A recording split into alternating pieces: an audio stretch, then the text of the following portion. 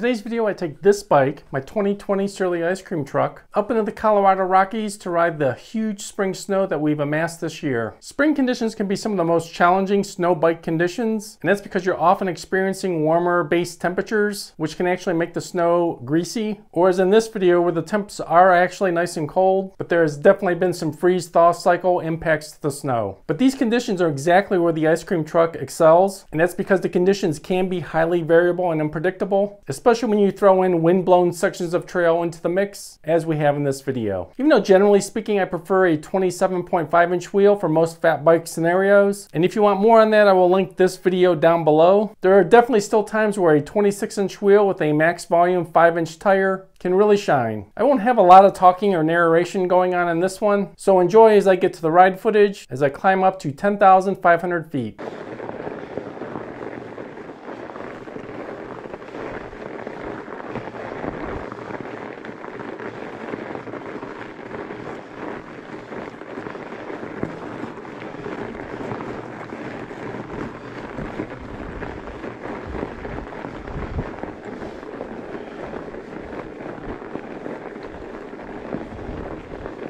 Nothing better than Monday freshies up in the mountains and there's nobody else around.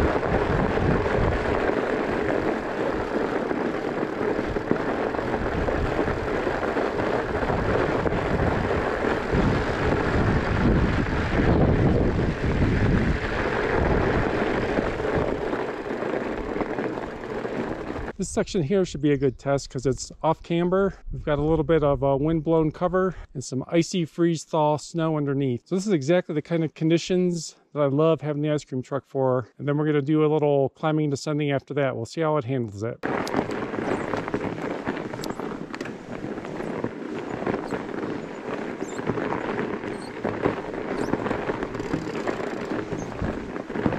It's just clawing through it.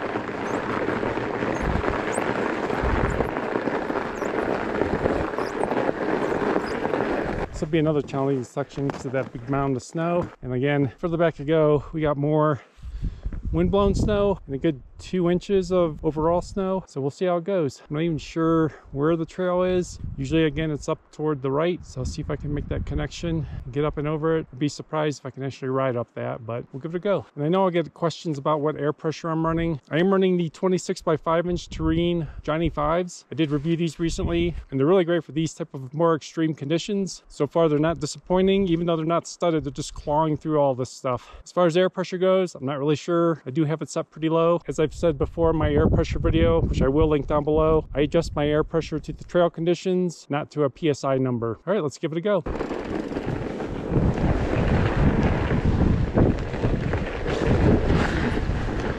Well, I'm off trail.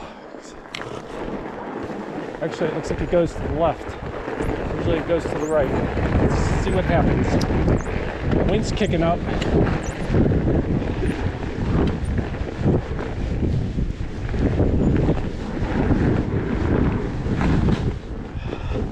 Too much drift.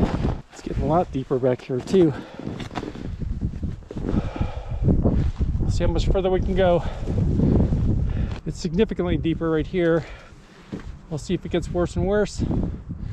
Hope the conditions even out and I can keep going back to the lake.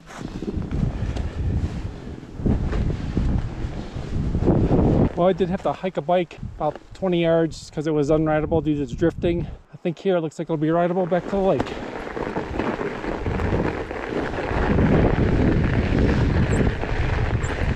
Looks like the wind's actually cleaning off the snow here, depositing it back where you saw.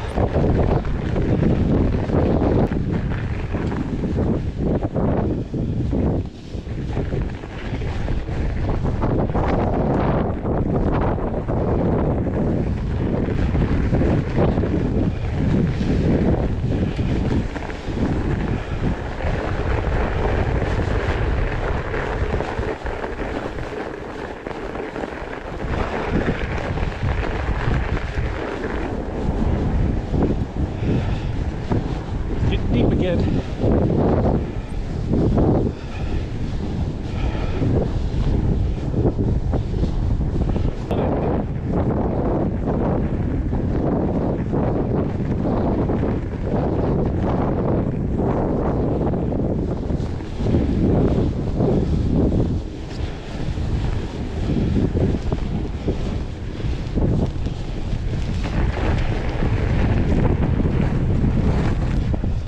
I'm off trail.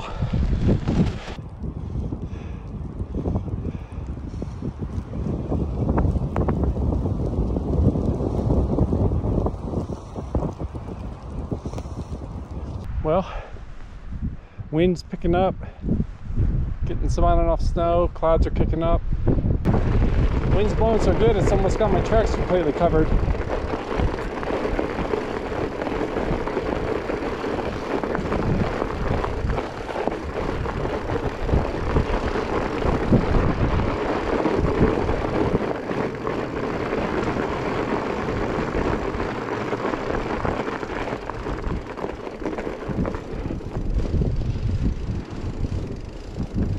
See if a little momentum helps me get through this time. I had to walk through most of this last time.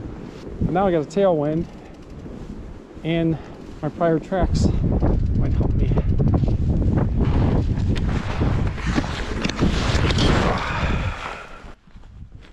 This crash was actually totally avoidable. It was really me being distracted by trying to film that caused me to lose concentration. All I really needed to do in this scenario was drop my seat post and I would have easily stabilized things. But over to the down sloping side I went.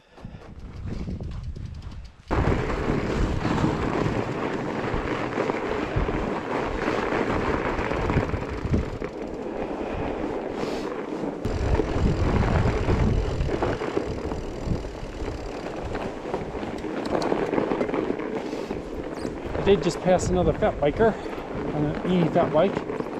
Should make the trail out even a little more rideable. Definitely want to stay on this firm part. You see that chunder over there and you're going to at least stop if not go down.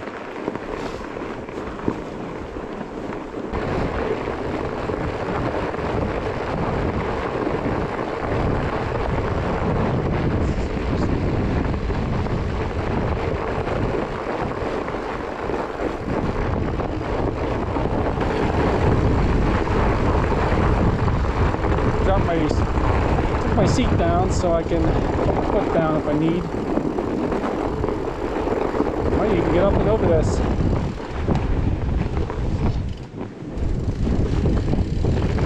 Awesome.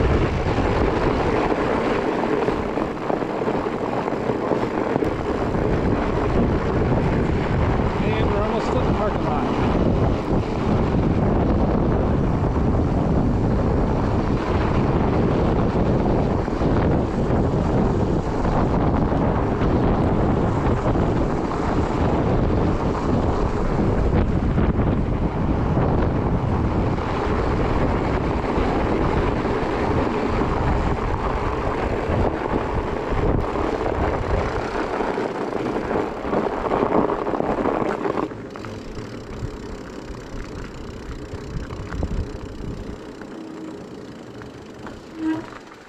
So if you found this video informative or entertaining, drop a like down below. It does really help out the channel. And if you want to continue to follow along with my fat, adventure, and mountain bike content, including coming soon a 5-year review of this bike, subscribe now so you won't miss any of that. But lots more coming, so stay tuned. Thanks a lot and have a great day.